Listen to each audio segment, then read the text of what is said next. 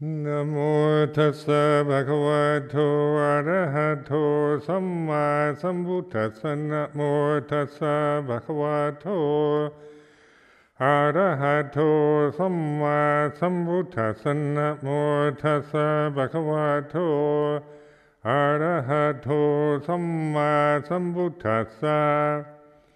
Aparuta de sangamatassa tawaraye sodavanta bamunchantu satang. So this is an important day, the elections.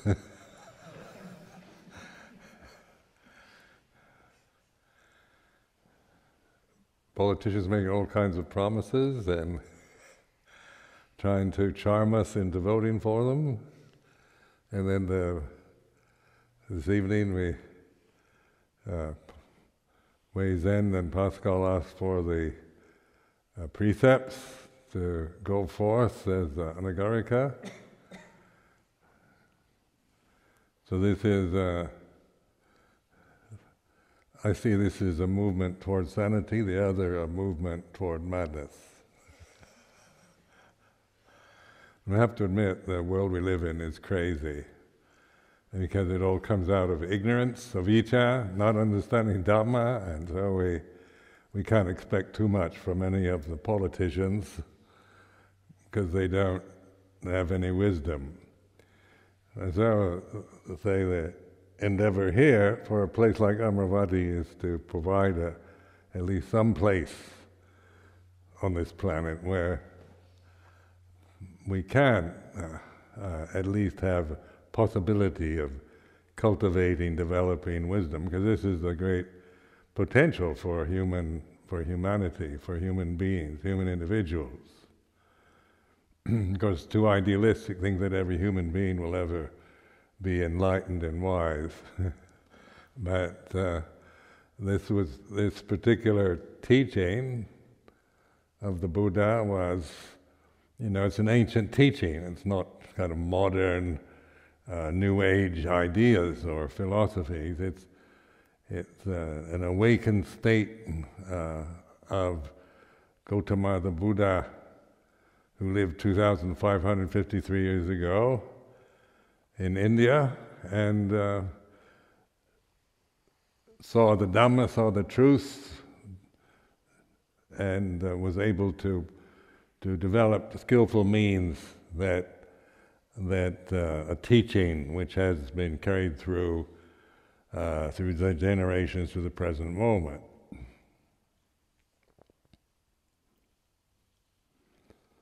So it's this might look just like some kind of ceremony, but it is a good sign at a pessimistic time where there's so many negative feelings and perceptions generated into consciousness of everyone around the planet. But at least this sign of these two people asking for 1 year to live the life of the brahmacharya, taking refuge in the Buddha Dhamma Sangha, and then to practice the teaching, developing mindfulness and wisdom to be free from all delusion and to see the end of birth and death.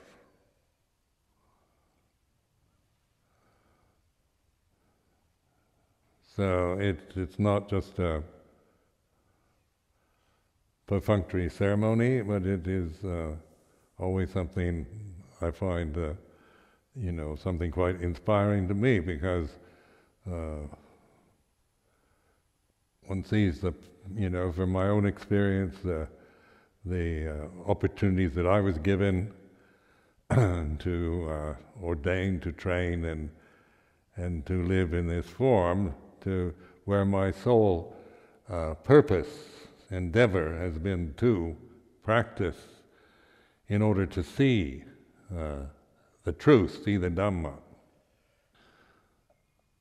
So that's what our goal is, this Amaravati, deathless realm, to this name, significant enough to remind you of what you're here for, to realize, to know Dhamma, deathless reality, for yourself, because as I use language now and call it Amravati or deathless reality or enlightenment or whatever, these are mere words, and then so they have their limitations, but they're not an end in themselves. The words are mere kind of signs or pointers, and what are they pointing at? Is that you. Not you as a person or an individual, but like Luang Por Chah's advice of looking at your mind, looking here, your heart. And then I remember, before I really had any great comprehension of the Thai language, Luang Por Chah took me to one of the famous Ajahns in the northeast of Thailand, Luang Pu Khao, a very famous disciple of Ajahn Man. And Luang Pu Khao was very old then. This was before I came. This was in 1969, I think, somewhere around there, and went to his Ajahn Chah took me to visit him at his monastery in Udon province.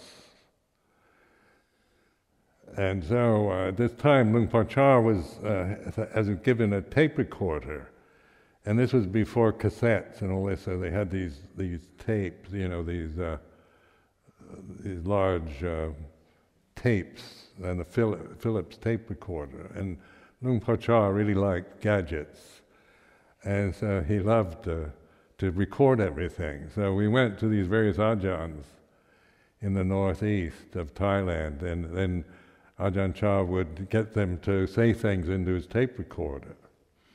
And so they'd carry on discussions, and it's in northeast Thailand, so it's where they speak a dialect, the Lao dialect there.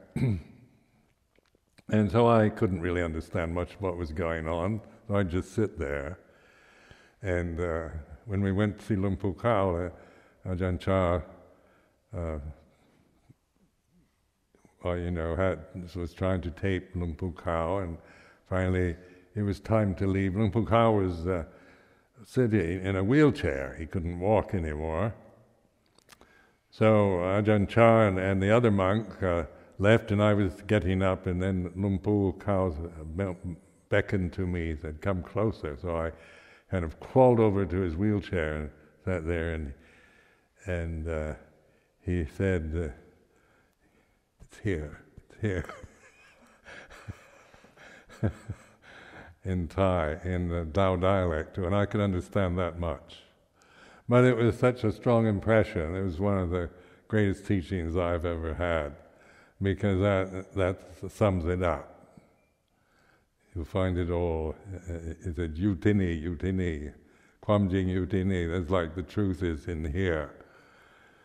And that's all one really needs to keep reminding yourself. It's not about finding some kind of fantastic reality or truth in an exotic country or some distant place, or through any really great efforts. It's just more of a continuous reminding oneself to look, to observe, to be the observer.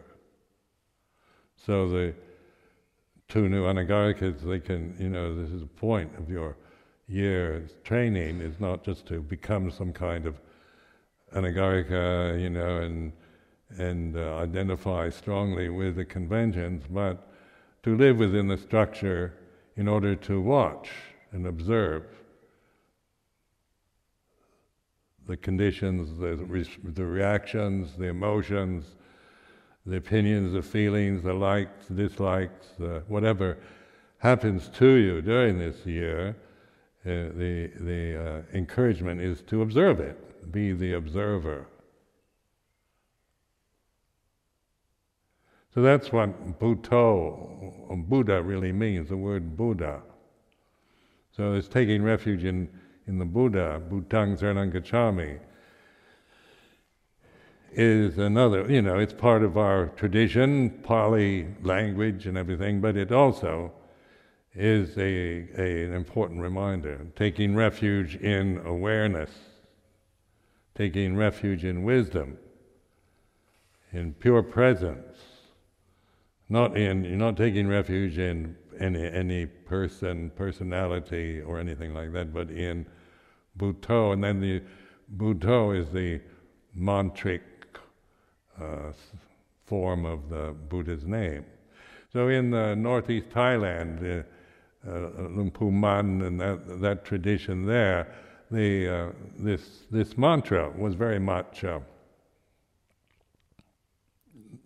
important one. They kept using at first to train yourself to move towards, just stop the wandering mind with just this two-syllable word Bhutto, and then eventually you begin to recognize the knowing, the awareness, when you're not just caught endlessly in your emotional problems or your views and opinions or the Kamma that you experience in the present.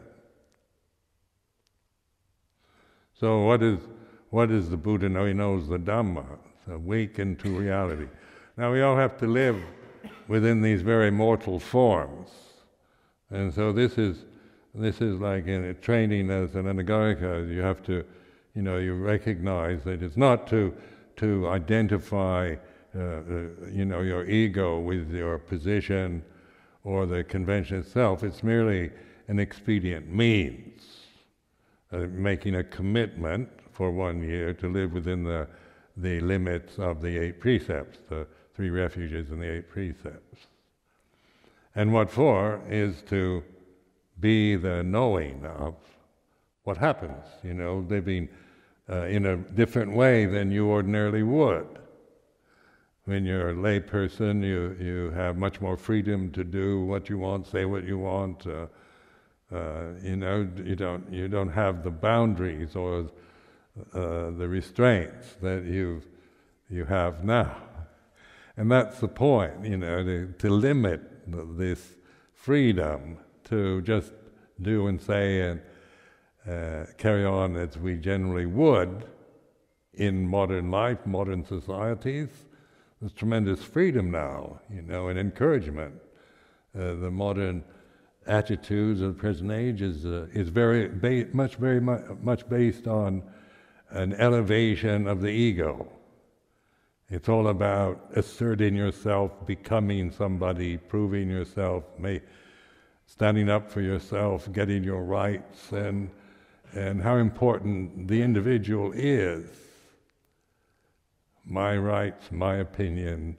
You can see it just the way that, like all these things that, like on internet, the importance of being able to let everybody know what you're thinking, putting it on the internet, on websites, because every individual is equally important and has a right to say what they think and let everybody know it. And so the time is one where the ego is elevated to a very high level and a strong identity. But in Sangha life, the ego is for, to observe it rather than follow it and attach to it and believe in it. So like anagarika is not to develop, to reinforce the ego, but to help you, to give you that occasion, opportunity, encouragement to observe your ego, your sense of yourself, your personality, sakkaya ditthi, all your fears and desires and loves and hates and prejudices and biases and whatnot, is to be observed. We're not to judge it or to do anything with it. If it goes against the restraint of the 8 precepts, then we don't act on it or speak on it, but we observe it. So this kind of observing, puto, knowing Dhamma. So the word Dhamma then it means reality, the truth of the way it is. And that it's beyond conception. Like we use the word Dhamma, which is another word, and so it has its limitations. But it's not a definition, it's not to be defined and grasped through defining the word, but to awaken, because it's the awakened state that we as mortal creatures can actually recognize with mindfulness. Now that we all have to live within these mortal forms for a lifetime, and so that is, just recognize what that really means. Contemplate your own humanity. What does it really mean to be a human being? Is that you have to live a lifetime within a very sensitive, conscious, individual form. And then it's highly conditioned. Once you're born, then you're programmed like a computer, isn't it? You're programmed into identifying, believing, liking, disliking, approving, disapproving, right, wrong, good and bad is all inculcated into us through our parents, through our society, culture, education. And this sense of individuality, separateness, identity, with the physical body, with the appearance, with its gender, with its age, with its attractiveness or unattractiveness, with its size, with its height, with its color, nationality, ethnic identities, or whatever. These become our reality, and of course these things are born out of ignorance. They're conditions that we acquire, that if we never see through them, if we only operate from our conditioning, then we experience life always with this sense of fear, anxiety, worry, regret, guilt, and whatnot, the result of this limitation of identifying with mortality, with the physical body, with the conditions, your emotions, your views and opinions, your thoughts, memories.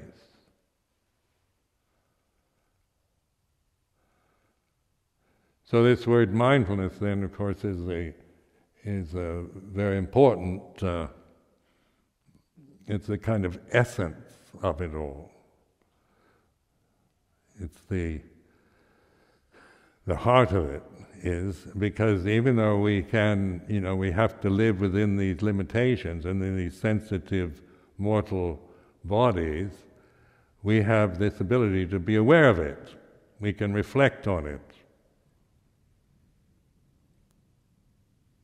So this ability to reflect on the way it is. So that's like Bhutang Saranang Gacchami, Dhammang Saranang Gacchami.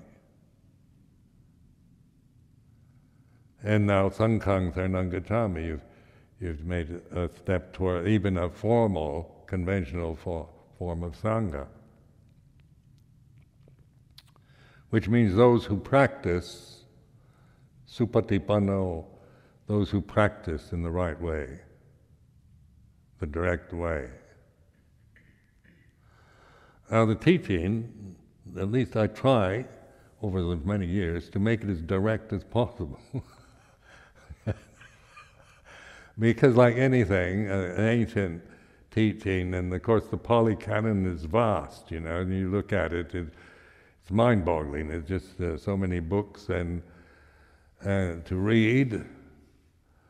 And then, so it looks like very complicated religion. And then, if you go to Watkins or any place like that in London, look up the Buddhist section, you have option paralysis. Which one, when there's so many books now available with various views, opinions about what Buddha really taught. And then there's different forms, different ways of teaching, different conventions. And so that's not to complain, it's just pointing out that Buddhism as such can look very complicated and complex. But it isn't. It's with this emphasis on mindfulness, it's ultimate simplicity. Because all it really is doing is waking up, paying attention, here and now. There's nothing really esoteric or arcane or remote or difficult about it. It's just a matter of doing it, of being this awakened, conscious, reflective Buddho in the present. So that's what I encourage you to do this year, is to keep reminding, because we forget. We get carried away with the urgencies, the problems, personal problems, social problems, Sangha problems, difficulties. This nature, this samsara is like this. It's a problem. It's problematic. It's endless. Arising, ceasing, changing conditions. And so this is the way, this is what we have to bear with in this birth as a human individual, is being in a sensitive form that is very emotional, feels everything, and is affected by the impingement that it experiences, both pleasant, unpleasant, neutral impingement. But what I'm doing now is I'm merely pointing it out. It's not to deny it or to judge it, but to recognize this is mindfulness, being mindful. The body's like this, the feelings are like this, seeing is like this, hearing, smelling, tasting, touching. Pleasurable feeling is like this, painful is like this, neutral. So it's witnessing. So it's a practice of becoming a voyeur.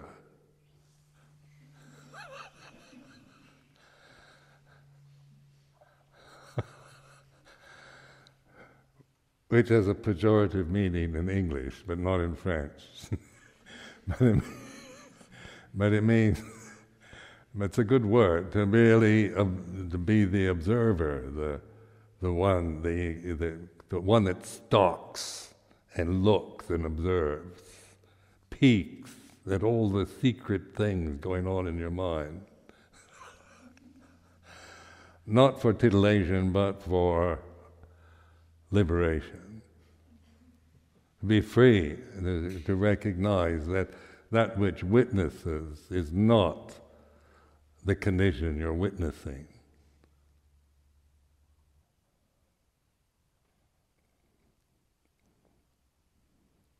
Now, it's easy enough to understand what I'm talking about, but also recognize the power of the conditioning process. And the society we live in is, the stress, the pressures, the assumptions, the lack of wisdom in our society, the lack of being able to discern, the idealism of it, and the greed, hatred, delusion, the blame, the praise and blame that goes on. This all comes out of avijja. And avijja is a Pali word for not understanding, not having awakened to the reality, the Dhamma. Then, of course, we're operating, our lives are always being influenced by our habits, by our feelings, by our emotions, by the pressures we have around us. The social pressures, affected by the weather, the time of day. These forms are recognized, are totally sensitive. Now, sensitivity then there's no one sensitive state that you can grasp and stay in. Sensitivity is forever changing according to conditions. So the planet, is interesting when I went to Portugal this last time, and then this volcano in Iceland, and all the, I wasn't sure whether Ajahn Panyasaro and I were supposed to fly to Faro on a certain day, but we weren't sure whether we would be able to go because all the airports had closed up in Europe. And the day before, I kept trying to check and find out whether Luton Airport, EasyJet, flight to Faro, and nothing was certain. And so then we left here about 4:30 in the morning and drove, Luton's not very far away. I've never seen Luton Airport so empty. We walked in, usually it's just jam-packed full of people ready to go to various places for holidays. But we got on the plane and it took off at the proper time. We flew from Luton to Faro without any great difficulties. But just the feeling, isn't it, that not knowing, a natural catastrophe, a volcano in Iceland suddenly erupts, and this kind of volcanic cloud of dust hovers over Europe, and then the weather becomes very still, so there's no wind to blow it away. And everybody becomes frustrated, angry, and doesn't know what to do, because it interrupts our life. And then so these are, the experience of stress, not knowing, wanting certainty, feeling inconvenienced, angry, or upset by the fact that, that we might not be able to leave at the designated time. And then the way we can always blame, how can you blame? Blame Iceland? We should sue Iceland for having a volcano. I mean, that's how the mind works, isn't it? We've got to find somebody to blame, somebody we can sue, or the airline, or whatever. But anyway, Ajahn Panyasaro and I arrived safely in Faro and had very nice time, very good weather, and then coming back, we had another strange experience. So we were up in the city of Coimbra, which is quite far, it's right in the middle of Portugal. So we had to drive from there to the airport in Lisbon. And there seemed to be plenty of time on the motorway, and they were all confident that we'd get there in plenty of time to check in with no rush. But as we got nearer to Lisbon, then suddenly there's a traffic jam. And this traffic jam seemed endless. It wasn't just momentary, it was forever. That's how it felt. And I could feel this kind of, the driver and Venerable Dhammika, he's calling his mother to check at the airport, and then there was a clock right on the dash of the car, and I kept looking at the time. It's drawing near departure time, and so this is stressful too, isn't it? Rushing in a traffic jam, wanting to get through, get there, get to the airport, board the plane, and it's not easy anymore. You've got to go through all these security checks. And then it's on EasyJet, so it's first come, first served kind of thing. But we made it, just in time. We had to run through the airport, and I'm, at my age, running is not an easy thing to be doing. So I've been exhausted these past few days. And yesterday I went to London. George Sharp invited me, took me to a very posh restaurant. And we walked all over Holland Park and went to Lord Leighton's house in Holland Park, which has been recently renovated and opened. and came back totally exhausted last evening. And all I want to do now is sleep. But the awareness is, this is the point, isn't it? That the body's like this, and then stress is like this. So, get opportunity sitting in the car, trying to get through, waiting for the traffic to move, and looking at the clock on the dashboard, and just wondering when, we were going to get there on time. And the ability to observe that.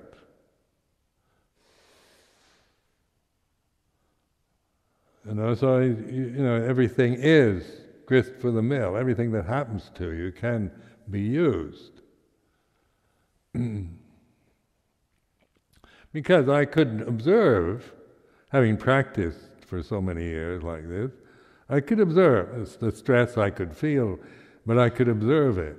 And that's how I stayed in the Puto position of observing. There was no suffering in it. As soon as I kind of gave into, this feeling, I could feel it in the body. But the observing, the awareness, mindfulness of this feeling, if I stay with the awareness, there's no suffering. Even though the feeling still does its thing, still operates according to its karma. Now this is discerning, what we call panya, sati panya, to discern. Stress is the nature of this realm. This is a stressful realm. Having a human body is about stress. It's not because there's anything terribly wrong with you personally, which we tend to take all these things very personally. It's because you should be relaxed, and you should take vitamins and give up smoking and things like this, and you should, in order to reduce the stress. But stress is the nature of this realm. This is the dukkha, stress, dukkha, suffering, whatever you want to call it. It's all about, this is the way it is. The body, having a physical body is stressful. When babies are born, they don't come out just relaxed and happy, full of bliss. They come out, screaming. So this is the nature of this realm. This realm is about dukkha, about stress, about change, about old age, sickness and death, about loss, about separation from the love, about having to be with what you don't like. And so, in monastic life, see that this form, this tradition is about patience. Patience was one of the first things Luang Por Chah told me I needed to develop. Because being American, one thing you're never taught in the States, and at least I never heard this, was about being patient. And so it's, and it's like an instant. I want it now, and I want something, and I want it now. I want instant enlightenment. I don't want to waste years of having to be patient. If I can get it, give me a little pill or capsule or something that will make me enlightened right away. Because I don't want to have to be patient as a Buddhist monk, through 44 years. That sounds pretty hopeless. I remember when I was a student at Berkeley, University of California, and we kept hearing about this LSD. This was 1962, I think, and the Haight-Ashbury thing was happening. It hadn't attained, it hadn't become nationally known yet, but we all knew it was happening on Haight-Ashbury in San Francisco, and this secret kind of chemical called LSD. It was whispered, you didn't say it out loud. You heard about it, and they said you could get enlightened for $5. And I thought, wow, that's, because here I was doing a master's degree on Indian culture.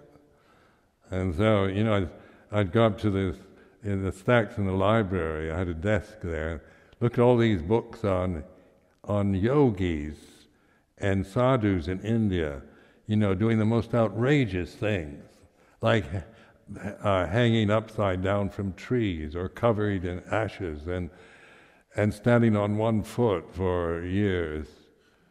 And I thought, if I could just spend $5, I'd avoid all that misery. That's the culture I'm from. Get it instant enlightenment. But also, there's something within me that didn't believe that. I knew that wasn't the case. There's a part of me that wants something, I want it now. But when I went to stay with Luang Por Chah, then it was patience, Sumedho. And then the monastic life there it was so prescribed, everything had to be done in a certain way. And you always had to wait and know your place, and everything was done in a very definite pattern that you had to surrender to. So, and then trying to learn another language and everything, it was very frustrating and brought up a lot of negativity in me. It wasn't anybody's fault, but it was because lack of patience, lack of understanding, lack of wisdom. But also, intuitively, I knew this is what I needed. Personally, I didn't want it, but intuitively, I knew this is what I had to do. So that's why I'm still a monk. And of course, Ajahn Chah was right. So even the first year where I was, couldn't understand the language very well, and he gave very long talks, like in the evening, almost every evening, sometimes for 5 hours, till it was really late, and you're sitting there feeling, and they wouldn't let you go. You had to stay there. And of course I went through all kinds of emotional reactions to it. But Ajahn Chah, because of the power of an enlightened mind, when they say something, it registers something in you, doesn't go around, even though it may be emotional, if I was, angry with him or wanted to get up and run out, I didn't do it because I was practicing patience. And of course, the result was very good. I learned something that was very helpful for the rest of my life, was patience, patient endurance.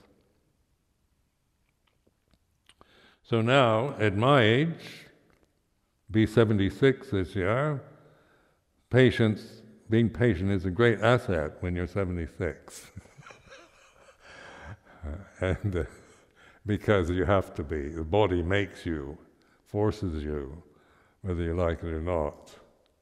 And of course, training yourself with mindfulness and with these paramis of patience, endurance, and so forth, then you're developing in a way that is benefiting you as an individual for your life, for the changing conditions that we all have to have through old age, sickness, up to death, through the loss of loved ones, through separation, through having to be in situations we don't like, through being praised or blamed for things.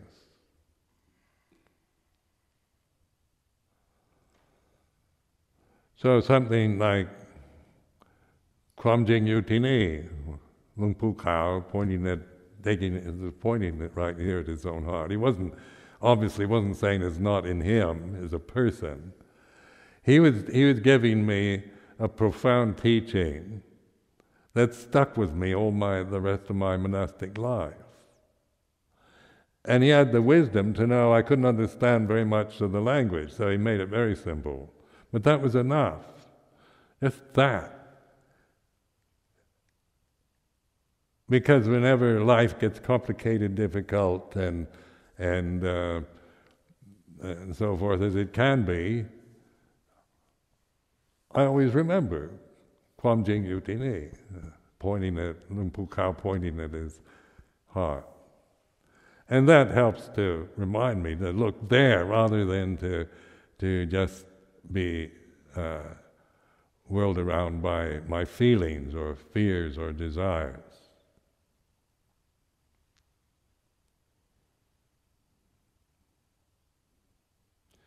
So there's what we call witnessing, observing, mindfulness, non-judgmental. It's not about judging the conditions that you're experiencing. Like judgment always takes you have to start thinking, this is good or this is bad, I like this, don't like this. But observing this pure awareness, pure consciousness, that isn't, it's not about thinking, it's not about having concepts or views about anything, it's observing, knowing. And so in the simplicity of the teaching, all conditions are impermanent. This is the guideline, isn't it? We're not saying all conditions are good or bad, or some are good, some are bad, and hang on to the good ones and get rid of the bad ones. Saying all conditions, sape sankhara anicca, all conditions are impermanent. All conditions are all Dhamma, sape dhamma anatta, is non-self. Reality is not a person, it's not mine. It's not me. This observer, this Buddha, is not Ajahn Sumedho, is not a monk or a nun or anything. It is this, which from within the limitation of this physical body is consciousness. And this form, the physical body, is a conscious form.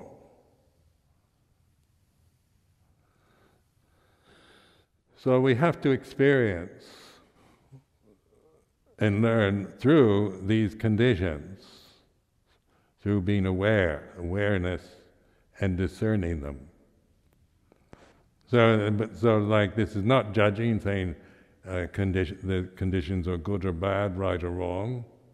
Or that we wish we didn't have any conditions or anything like that. Conditions are like this. This realm is a conditioned realm. This body is a condition. Your feelings are conditions. Your thoughts, your sensory experiences, seeing, hearing, smelling, tasting, touching, it's all conditions. And conditions are all impermanent. They arise and cease, begin and end, born and die. So that really sums it up, makes it, the discerning is then up to you. Discern conditions, whether, they're pleasant or painful, right or wrong, good or bad. And that which observes, that observing, that Buddha is not conditioned.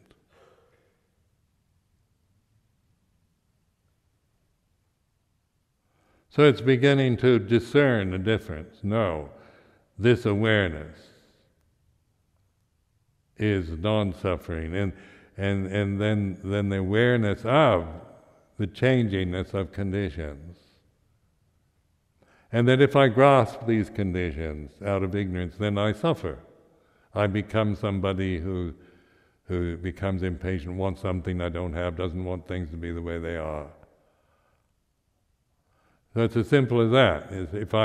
If If I identify this body is really me, then it, it's getting old, lacks energy, and isn't such a pleasant condition to have. But it is. But since it's non-self, then it is what it is. Whatever happens to it until death is karma, the way it is. And that which is aware is not the body. The body can't be aware, but there's awareness of the body. Mindfulness of the body, mindfulness of the feelings, mindfulness of the emotions, the four foundations of mindfulness, mindfulness of Dhamma, knowing reality, awaken to reality itself. So that's what I want to encourage you, to this year that you've determined as anagarikas to really see the opportunity and how to use this opportunity in terms of community life. You're bound into the precepts, and that's limits about behavior and speech. And so that means that gives us something to bounce off of. If we have no, in modern life especially, where there are absolutely no boundaries for behavior, hardly any at all. It's, do whatever you like.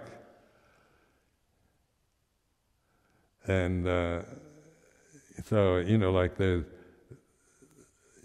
I don't think like etiquette anymore or morality has all that much influence on, the important thing is to succeed, be somebody, assert your rights, express your individuality.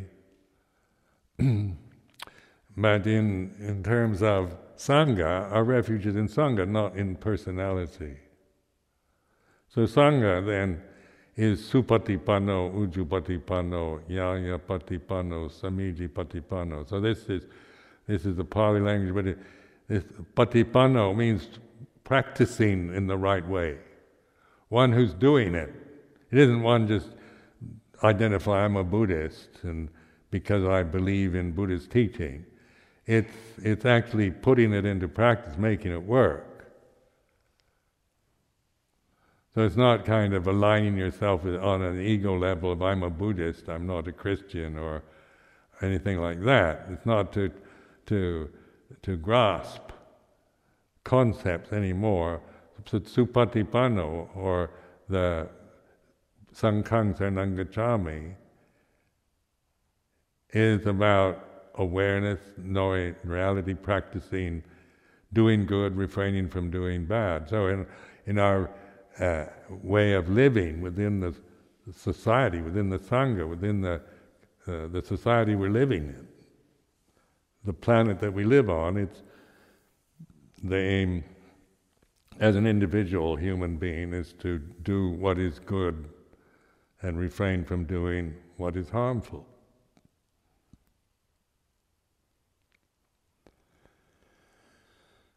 But in terms of Dhamma, we have both. We have aspirations to do good and tendencies towards virtue, and we have temptations towards their opposite. So the Buddha is aware of all conditions as anicca. All the conditions are impermanent. So like this is, you've heard this many times, I'm sure. It's all I've been teaching for 40 years. But we do need reminding, because the world is so powerful, so real for us. Our delusions are so real for us. Our feelings, our desires are so real that we easily believe and easily get hooked into them. So see, the Sangha life here is to put that into perspective. Like, I can't ask you to feel any certain way, or that you should love the life, or that you should, how you should see it. But to use this situation for awareness, to discern, to, sometimes you love it, sometimes you hate it, boredom, fed up with it, absolutely devoted to it, wanting to determine your whole life, become a samana for the rest of your life, and be sometimes we get so inspired, we want to do that, and sometimes we just want to get out right away, run away. And all kinds of possibilities in between those two extremes. But the encouragement is to be aware of it. It's like this. And to feel it, to recognize the feeling of stress is like this, or loving is really being devoted, or hating or resenting is like this. So the Luang Pu Kao's look, the truth is here, is an offering from an enlightened master who passed away many years ago, but was one of the disciples of Luang Pu Man, who I was fortunate enough to meet before he died. And then, of course, Ajahn Chah. This tradition is an expedient means for liberation. That's what it's here for. So I offer this for your reflection.